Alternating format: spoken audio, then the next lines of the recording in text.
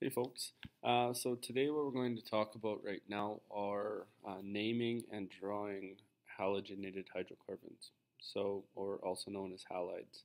So if you just take a look down at the bottom of the screen here, you'll notice that I can put a square around chlorine. You can also put it around fluorine. And so these are going to be our halogens. And remember, halogens are, oops, sorry, halogens are found in group 17 on the periodic table. And so it'll also show that right there. So they are represented in your data booklet by a Q. And so here, their formula is RQ, meaning a hydrocarbon bonded to a halogen. Okay. So the different halogens and their prefixes, it's important to know these. These here are listed in the data booklet. But fluorine is known as fluoro, and chlorine is known as chloro, and iodine is known as iodo, and bromine is known as bromo. And that is going to be named first. Okay, so when we name it, we're going to have to put those at the beginning of the hydrogen or halogenated hydrocarbon when we name it. So the next thing we'll talk about here is the naming rules. So the first thing we're going to do is we're going to circle and name the parent chain. So we want to make sure we circle the longest carbon chain, and we name that carbon based on our table of alkanes. Then what we're going to do is we're going to place a box around the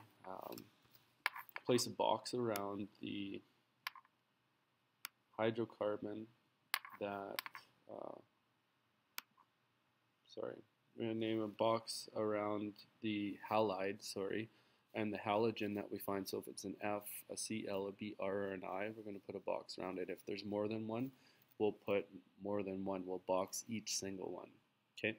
The next thing we're going to do is we are going to determine the prefix. So if it was an F, then it would be fluoro. So in this case, if you take a look down here at this diagram, I would have to number my carbon. There's only one, so I know it's going to be methane.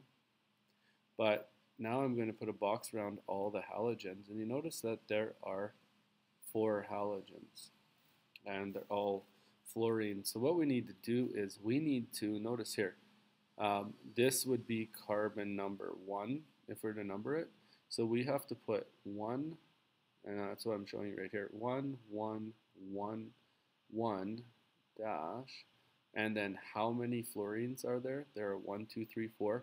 And then we have to use the prefix tetra fluoro to show that it's fluorine, but now in the naming we call it fluoro.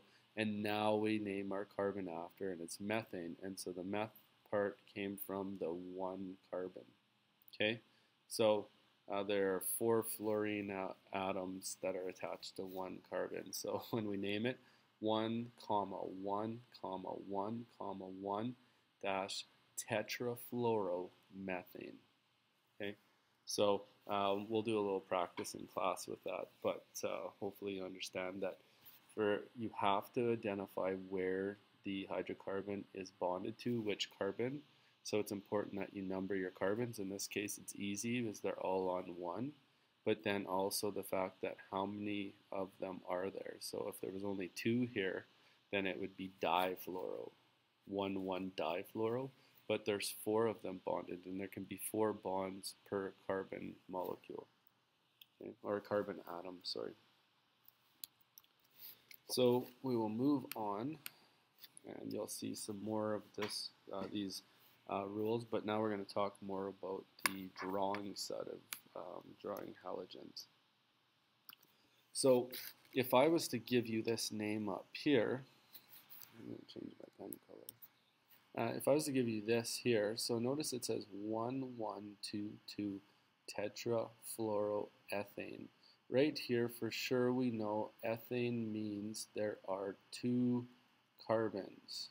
Okay, tetra means there are 4 fluorines, so F's, and you can see that 4 fluorine atoms.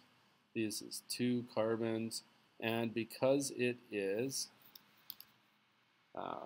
ene, then we know it has a double bond, which is highlighted right there. Okay, so there's a lot to know. You have to know the carbon. If it's ENE, it's a double bond. If it's ANE, it's a single bond. And if it's a YNE at the end of the carbon name, then it's a triple bond. And then the prefix at the beginning here is going to represent your number of fluorines. Fluorine is named fluoro because that's a prefix when naming halogenated hydrocarbons. And then here we actually are going to see,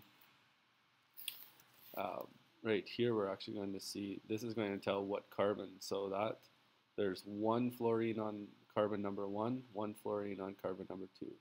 One of the chlorines will attach to carbon number 2, and another one will attach to chlorine number 2. So really what we look at here is, you see this drawing, the structural diagram. So if we numbered these 1 and 2, this would be 1, 1, 1 tetrafluoro, because 1, 1 and 2, 2, tetra, 1, 2, 3, 4, fluoro, F, F, F, F, and ethene, double bond, 2 carbons, ethene. So that's how we would name it. So it gets tricky, but once you do this a few times, everyone just finds it extremely easy once they actually do it. So hopefully you do too as well. So just want to talk a little bit about properties of these halides, what you can expect with those. So ways that they're actually used, halides are going to be used as refrigerants, in aerosol cans, and in air conditioners. Now, these are going to be CFCs, and this is going to be a really important term when we do our environmental section of the unit.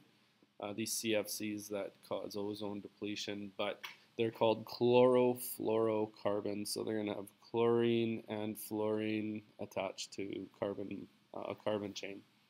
So you're going to find these halogenated hydrocarbons also found in pesticides, dioxins, and furans, all of which are extremely persistent.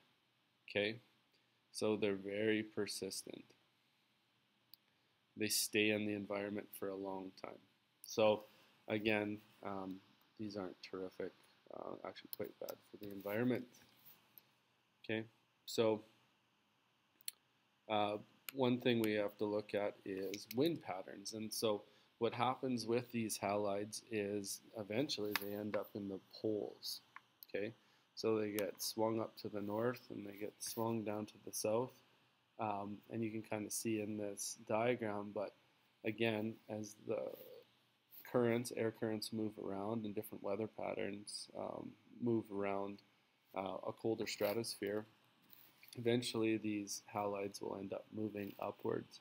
And like I said, they're actually responsible for ozone depletion, so which allows harmful UV radiation to enter the atmosphere or enter the earth, and then which is causing things like cancer and mutations and such. So anyways, that's all I have on halogenated hydrocarbons. Hopefully you've got something out of this. Like I said, we will do some practice in class, and if you want to find some practice on your own, feel free to do so.